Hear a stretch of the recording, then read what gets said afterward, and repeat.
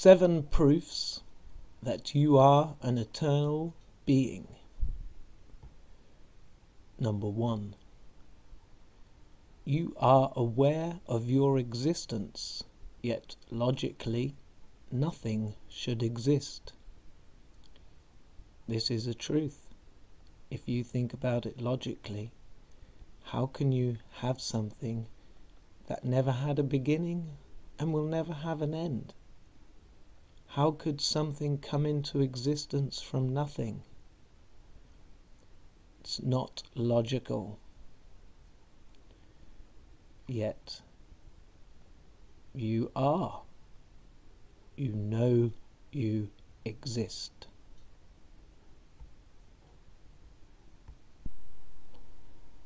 Number 2.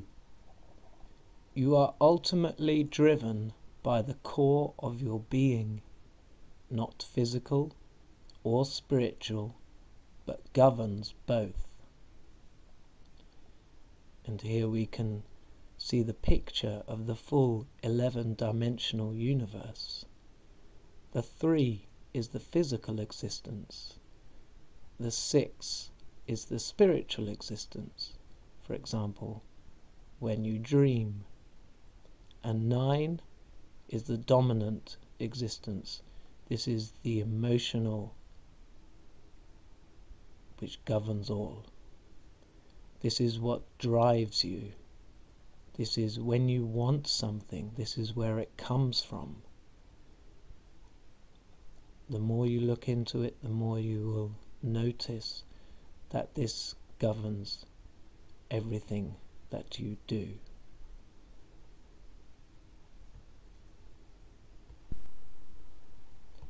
Number 3.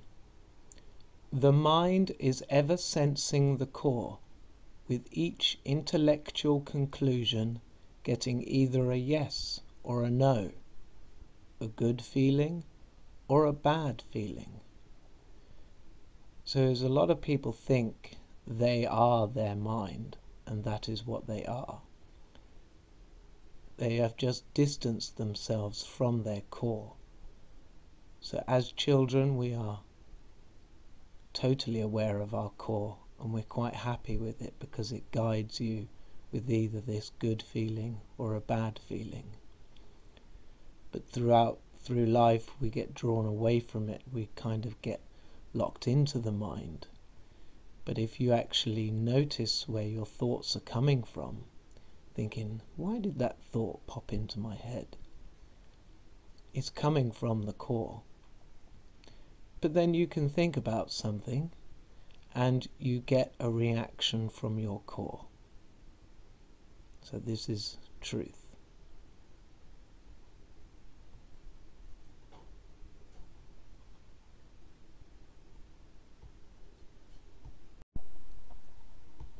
Number 4.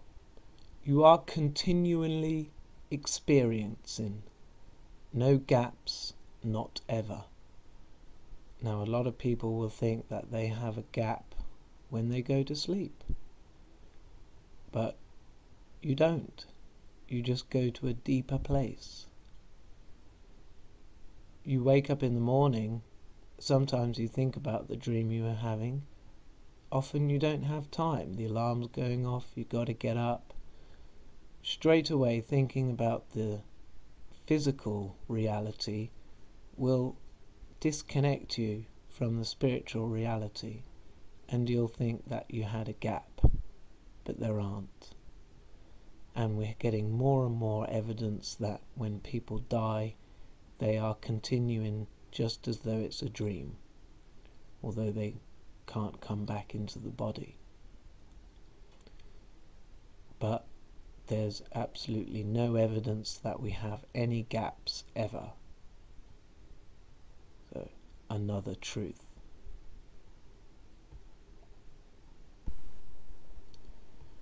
Number 5. Your core is your only possession and has only become aware in the last several thousand years maximum, yet may have existed for more than 1 billion years. You are in your Creator. So just to go over that again. Your core is your only possession. So your only true possession, the only thing that you truly can say is yours, is you. And has only become aware in the last several thousand years maximum. Well, that could be debatable. But let's just say we're reaching a stage in our growth where we're able to come into a physical being in God's universe and have an experience and start to become aware of what we truly are. Because when we were created by our mother and father creator, who were created by their mother and father creator, and so on, until we get to a point where we can't possibly think about it. When we were created, we couldn't just straight away understand what we were. It took a long time. God has been nurturing us, giving us experiences, although we weren't fully aware of what we were doing.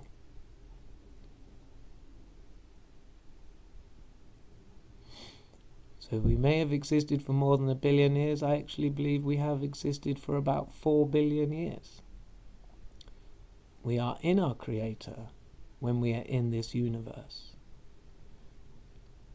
And yes, we do exist within our Creator and will be within our Creator forever.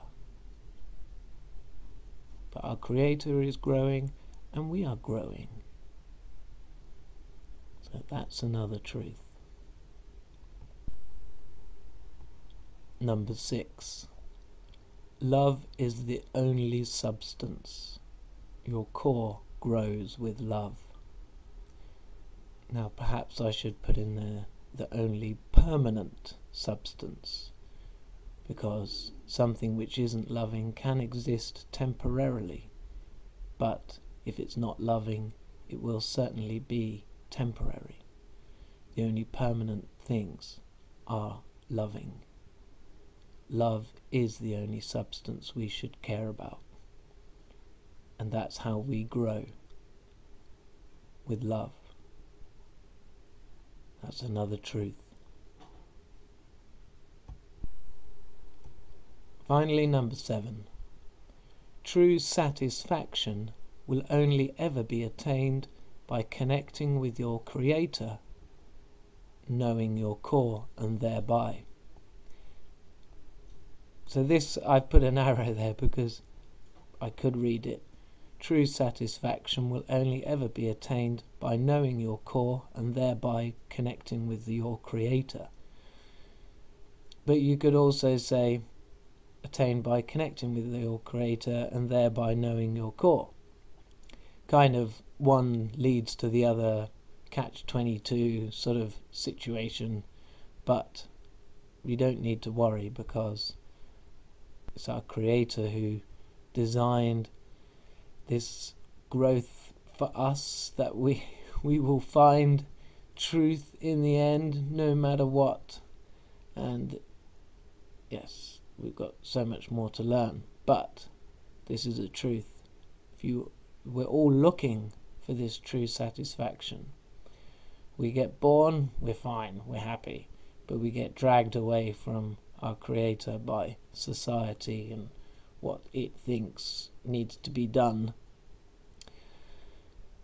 And then we spend the rest of our life looking for a way to find this true satisfaction. We'll do all sorts of crazy things and we think we found it, but we find out it's temporary, and you can do all sorts of things and it wears off.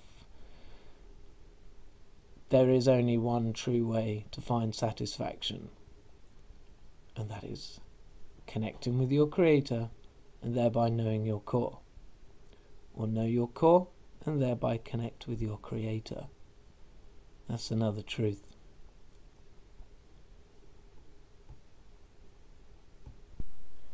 So there it is, proof, if you wanted it, that you are an eternal being. You are definitely more than just this physical being you have. you will continue to exist afterwards. And if you start to understand what you are in this life, you will live your life differently. You will live your life as an eternal being and make decisions that an eternal being would make. And it will change things for the better. Thank you.